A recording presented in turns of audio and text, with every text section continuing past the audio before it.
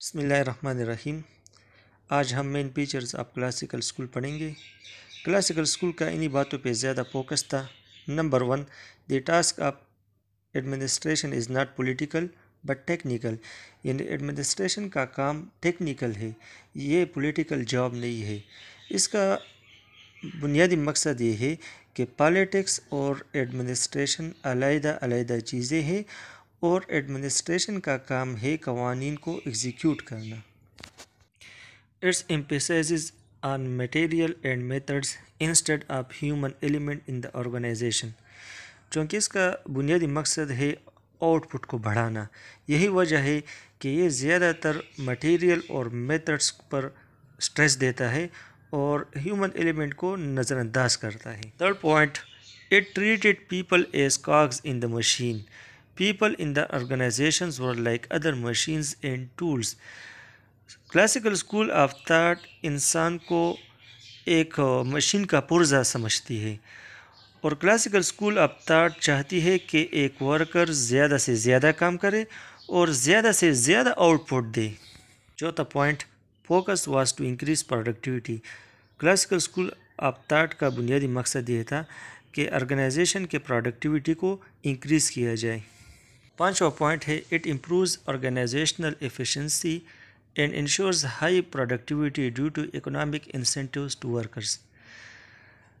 Classical school of thought کے مطابق اگر ورکر زیادہ کام کرے تو اس کے ویجز اور سیلری بڑھائے جائے، تو اسی وجہ سے جب ورکرز ایفیشنسی شو کرے گا تو اس سے آرگنائزیشن کی ایفیشنسی اور پروڈکٹیوٹی میں اضافہ ہوگا۔ Human relation school. Human relation approach started as a reaction to the classical approach. یہ کلاسیکل اپروچ کے رسپانس اور رد عمل میں شروع ہوا تھا، اور اس کی بنیادی وجہ یہ تھی کہ کلاسیکل اسکول نے صرف ایفیشنسی پہ زور دیا تھا اور ہیومن ایلیمنٹ کو بالکل نظر انداز کیا تھا۔ It was initiated in 1930s with the human relation movement۔ یہ ہیومن ریلیشن موومنٹ کے ساتھ اس کا آغاز ہوا۔ جیسا کہ گریٹ ڈپریشن کے بعد ہیومن ریلیشن موومنٹ شروع ہوا، اسی کے ساتھ ساتھ ہیومن ریلیشن اسکول کا آغاز ہوا۔ 1950s اور 1960s میں ریسرچ ہوا کہ کلاسیکل اسکول ہیومن ایلیمنٹ کو نظر انداز کرتی ہے، تو اس ریسرچ نے ہیومن ریلیشن اسکول کو مزید کنسیپچول گراؤنڈ پرووائڈ کیا۔ Human relation school and the work of the main contributors. Human relation school کے مین کنٹریبیوٹرز ایلٹن مایو، چیسٹر آئی برنارڈ اور ہربرٹ سائمن تھے۔ اگین ہم اس کی وضاحت کریں کہ ہیومن ریلیشن اسکول یہ کلاسیکل اسکول کے رسپانس میں بنا تھا، اور ان لوگوں کا خیال تھا کہ کلاسیکل اسکول نے ہیومن ایلیمنٹ کو اگنور کیا ہے، اور کلاسیکل اسکول ہیومن بینگ کو ایز اے مشین سمجھتی ہے۔ آغاز میں کلاسیکل اسکول نے کام کیا، اور آہستہ آہستہ کلاسیکل اسکول کے میتھڈز نے مطلوبہ نتائج حاصل کرنا بند کیا، تو اس کے رد عمل میں ہیومن ریلیشن اسکول کا آغاز ہوا۔ Human relations theory has diverse traditions of models, techniques, research findings and ideas that often trace their roots back to the Hawthorne experiment۔ Human relation theories کے پاس کافی ماڈلز ہے، ٹیکنیکس ہے، research findings اور ideas ہے، اور اکثر ان تمام کا منبع سرچشمہ ہاتھورن ایکسپیریمنٹ ہے۔ Now we studies ہاتھورن experiment. ایلٹن مایو نے 1927 سے 1932 کے درمیان ویسٹرن الیکٹرک کمپنی کے ہاتھورن پلانٹ میں ایک مشہور ایکسپیریمنٹ کنڈکٹ کیا۔ اس سے قبل 1924 سے 1927 تک امریکہ کے نیشنل ریسرچ کونسل نے ویسٹرن الیکٹرک کمپنی کے ساتھ مل کر ورکرز پر مختلف کنڈیشنز کے اثر کو ڈٹرمن کیا، اور ان کنڈیشنز میں ورکرز کے پروڈکٹیوٹی کو ڈٹرمن کیا۔ ایلٹن مایو نے ایکسپیریمنٹ کے لیے ہاتھورن پلانٹ میں ورکرز کے 2 گروپ بنائے، اور ان 2 گروپس کو 2 علیحدہ کمروں میں کام کرنے کا کہا۔ One group was treated as the control and the second was test group۔ ایلٹن مایو یہ معلوم کرنا چاہتا تھا کہ کون سا فیکٹر ہے جو پروڈکٹیوٹی کو انفلوئنس کرتا ہے، جس سے پروڈکٹیوٹی انکریز ہو سکتی ہے۔ اس ایکسپیریمنٹ میں الٹنمیو یہ معلوم کرنا چاہتا تھا کہ کیا فزیکل کنڈیشن جیسے کہ روشنی، درجہ حرارت وغیرہ وہ پروڈکٹیوٹی کو متاثر کرتے ہیں یا نہیں۔ So the control group is one for which the variables like light, temperature and working conditions are not changed. یعنی کنٹرول گروپ کے لیے فزیکل کنڈیشنز کانسٹنٹ تھے، یکساں تھے، جبکہ ٹیسٹ گروپ کے لیے ویریبلز چینج کیے گئے۔ ان کے کمرے میں کبھی لائٹ تیز کی گئی، کبھی کم کی گئی، کبھی درجہ حرارت بڑھایا گیا، کبھی کم کیا گیا۔ تو test group in the Hawthorne experiment was exposed to various experimental changes such as increased lighting, decreased lighting, rest, pauses and so on. For the test group, the light was gradually decreased. It was decreased to the extent that it was as little as moonlight.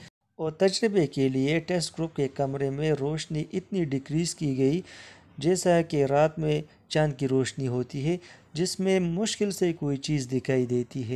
Researchers نے یہ expect کیا تھا کہ control group کا out put زیادہ ہوگا اور experimental یا ٹیسٹ گروپ کا آؤٹ پٹ کم ہوگا۔ وجہ یہ ہے کہ ٹیسٹ گروپ میں کنڈیشنز وہ ویری تھے۔ فار ایگزامپل لائٹ اتنی کم کی گئی کہ بمشکل کوئی چیز دکھائی دیتی ہے، تو اس صورتحال میں ٹیسٹ گروپ کا آؤٹ پٹ کم ہوگا۔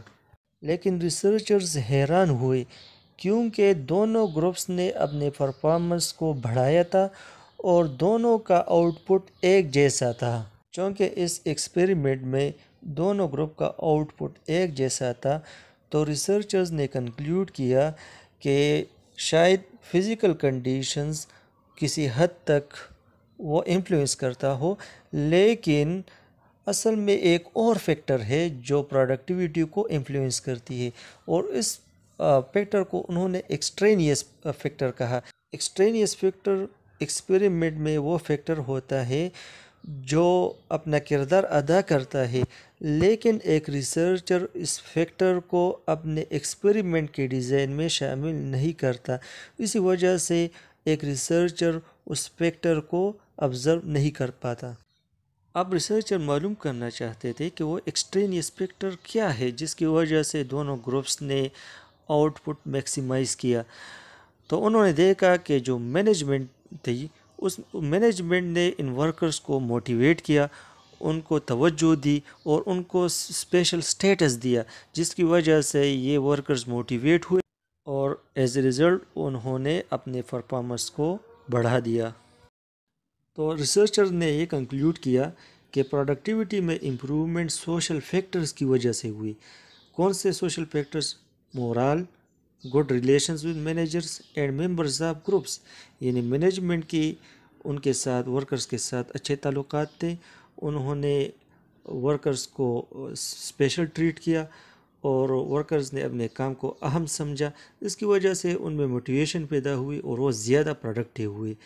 تو what the Hawthorne studies emphasized that organizations are not just machines and tools but are also social system. ہاتھون studies نے اس بات پہ زور دیا کہ آرگنائزیشن صرف مشینز اور ٹولز پہ مشتمل نہیں بلکہ یہ ایک سوشل سسٹم ہے۔ اگر مینیجرز ورکرز کے ساتھ اچھے ریلیشنز قائم کرے، ان کو موٹیویٹ کرے، ان کو ریسپیکٹ دیں، تو اس سے ان کی پروڈکٹیوٹی میں اضافہ ہوگا اور آرگنائزیشن کے آؤٹ پٹ میں اضافہ ہوگا۔ چیسٹر آئی برنارڈ نے ایک انفلوئنشل کتاب لکھی جس کا ٹائٹل تھا the function of the executive. وہ خود ایگزیکٹو کے پوسٹ پہ تھا اور بیل ٹیلی فون کمپنی کا صدر تھا۔ وہ میو اور ہیومن ریلیشن اسکول کے دیگر ریسرچرز کے کام سے متاثر تھا۔ اس نے لکھا ہے کہ ایک مینیجر کو چاہیے کہ وہ ورکرز کے بیہیویئر کو انڈرسٹینڈ کرے اور آرگنائزیشن میں ایسا سسٹم بنائے کہ لوگ آپس میں مل جل کر کام کرے اور ایک دوسرے کے ساتھ تعاون کرے۔ برنارڈ نے آرگنائزیشن کے سوشل اسپیکٹ پر زور دیا ہے اور سائنٹیفک مینجمنٹ تھیوری کے برعکس انہوں نے آرگنائزیشن میں ہیومن کمپوننٹ کو ایڈ کیا ہے، شامل کیا ہے۔ وہ کہتے ہیں کہ ایک مینیجر کا رول یہ ہے کہ وہ کوآپریشن حاصل کرے، اپنے ورکر سے تعاون حاصل کرے. ٹریننگ پرپسز یعنی آرگنائزیشن کا پرپز واضح کرے کہ یہ آرگنائزیشن کس مقصد کے لیے بنا ہے اور آپ کا کیا کام ہے. Third and providing a system of communication, اور ایک مینیجر کو چاہیے کہ ایک کمیونیکیشن سسٹم پرووائڈ کرے تاکہ ورکرز کے آپس میں کمیونیکیشن آسان ہو اور مینجمنٹ کے ساتھ کمیونیکیشن میں آسانی ہو. He believed that the subordinate was the ultimate source of authority. Why? Because he or she chooses whether to accept or reject orders given by the manager. Bernard کا کہنا ہے کہ سب آرڈینیٹ اتھارٹی کا source ہے، ultimate source وہ ہے کیونکہ یہ سب آرڈینیٹ ہے جو انتخاب کرتا ہے کہ ایک مینیجر کا آرڈر ایکسیپٹ کرے یا اس کو رد کرے. اب یہ مینیجر کی ذمہ داری ہے کہ وہ ورکرز کے ساتھ اچھے تعلقات رکھے تاکہ تمام ورکرز ان کے آرڈرز کو ایکسیپٹ کریں. برنارڈ کے مطابق ورکر کے 3 زونز یا رینج آف آرڈرز ہے جن کے تحت ورکرز کام کرتے ہیں. Number 1 the zone of rejection, 2 the zone of acceptance, 3 the zone of indifference. اب یہ ایک مینیجر کی قابلیت پر انحصار کرتا ہے کہ کس طرح وہ زون آف ایکسیپٹنس کو بڑھاتا ہے اور ایک ایسا طریقہ کار اختیار کرتا ہے جس کی وجہ سے ورکرز ان کی بات کو اور ان کے آرڈرز کو ایکسیپٹ کرے، تسلیم کرے. ان 3 رینج آف آرڈرز کو سمجھے. زون آف ریجیکشن میں ایسا ہوتا ہے کہ ورکرز مینیجر کے آرڈرز کو ریجیکٹ کرتا ہے، تسلیم نہیں کرتا. زون آف ایکسیپٹنس میں ورکرز مینیجرز کے آرڈر کو تسلیم کرتے ہیں، جبکہ زون آف انڈیفرنس میں ورکرز وہ مینیجر کے آرڈر کو نہ رد کرتے ہو نہ تسلیم کرتے. ورکرز اس بات میں دلچسپی نہیں لیتا کہ مینیجرز نے کون سا آرڈر دیا ہے. According to Barnard, if employees are managed properly, the zone of acceptance can extend into the zone of indifference, thereby increasing the worker's tolerance for the manager's order. Bernard کے مطابق اگر managers employee کو اچھی طرح manage کرے، ان سے اچھے تعلقات رکھے اور ان کو توجہ دے تو زون آف ایکسیپٹنس بڑھ جائے گا اور زون آف انڈیفرنس ختم ہو جائے گا. اس کا مطلب یہ ہے کہ ورکرز مینیجرز کے آرڈر تسلیم کرنا شروع کریں گے.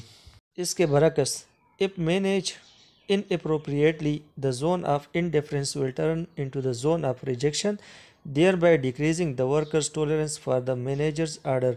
اگر ایک مینیجر ورکر کے ساتھ اچھے تعلقات نہیں رکھتا، ان سے اچھے برتاؤ نہیں کرتا، تو ایسا ہوتا ہے کہ زون آف انڈیفرنس وہ بڑھتا ہے اور وہ زون آف ریجیکشن میں داخل ہوتا ہے، جس کی وجہ سے پھر ورکرز مینیجرز کے آرڈرز کو تسلیم نہیں کرتے بلکہ مینیجرز کے آرڈرز کو رد کرتے ہیں.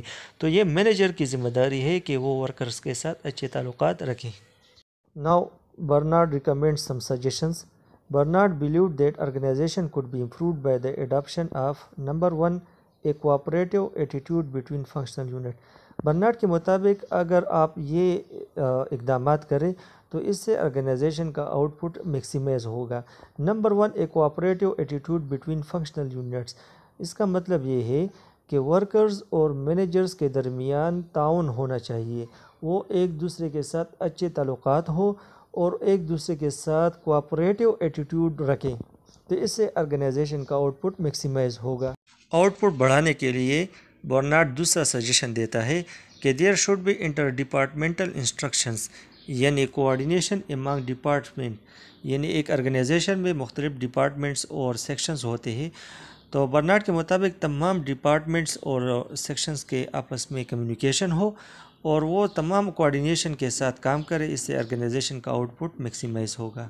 برنارڈ کا تیسرا سجیشن ہے دی کراس ٹریننگ آف پرسنل، یعنی مختلف ڈپارٹمنٹ کے جو لوگ ہیں وہ ان کا آپس میں ٹریننگ ہو، اس سے ان کے ایفیشنسی بڑھے گی اور آؤٹ پٹ اس سے میکسیمائز ہوگا. Herbert Simon was influenced by Barnard's works, and his focus in the organization was human behavior, particularly focusing on decision making. Herbert Simon human relation school سے تعلق رکھتے ہیں اور وہ برنارڈ سے متاثر تھے اور اس نے آرگنائزیشن میں ہیومن بیہیویئر پہ فوکس کیا ہے اور خصوصاً ڈیسیجن میکنگ پر۔ ہربرٹ سائمن نے پوائنٹ آؤٹ کیا کہ کلاسیکل اسکول نے صرف آؤٹ پٹ میکسیمائز کرنے پر فوکس کیا ہے اور ہیومن ایلیمنٹ کے نالج کو اگنور کیا ہے۔ According to him, group behavior requires not only the adoption of correct decisions, but also the adoption by all members of the group of the same decision. But Simon کے مطابق group behaviour کا تقاضا صرف یہ نہیں کہ آپ صحیح فیصلے اڈاپٹ کریں، بلکہ گروپ بیہیویئر کا تقاضا یہ بھی ہے کہ اسی فیصلے کو تمام ممبرز وہ اڈاپٹ کریں، گروپس کے تمام ممبرز اسی فیصلے پہ عمل کریں۔ ہربرٹ سائمن کے مطابق آرگنائزیشن امپورٹنٹس ہیں اور ان کی اہمیت کی وجہ یہ ہے: number 1، it provide the environments and structure that mould and develop personal qualities and habits, کہ آرگنائزیشن ایسا ماحول پرووائڈ کرتی ہے جس کی وجہ سے لوگوں کی ذاتی خصوصیات اور عادات تبدیل ہوتی ہے اور ڈیولپ ہوتی ہے۔ دوسری اس کی اہمیت یہ ہے کہ آرگنائزیشن ان لوگوں کو جو مینجمنٹ کے پوزیشن پہ ہے ان کو ایسے مینز پرووائڈ کرتے ہیں جس کی وجہ سے وہ اپنی اتھارٹی کو ایکسرسائز کرتے ہیں، اپنے اختیار کو استعمال کرتے ہیں، اور لوگوں کو انفلوئنس کرتے ہیں۔ تھرڈ، آرگنائزیشن کمیونیکیشن کے لیے پلیٹ فارم پرووائڈ کرتا ہے جہاں پہ انفارمیشن کا تبادلہ ہوتا ہے اور ڈیسیجن لیے جاتے ہیں۔ کا میجر کنٹریبیوشن ہے understanding of decision making in organization and artificial intelligence.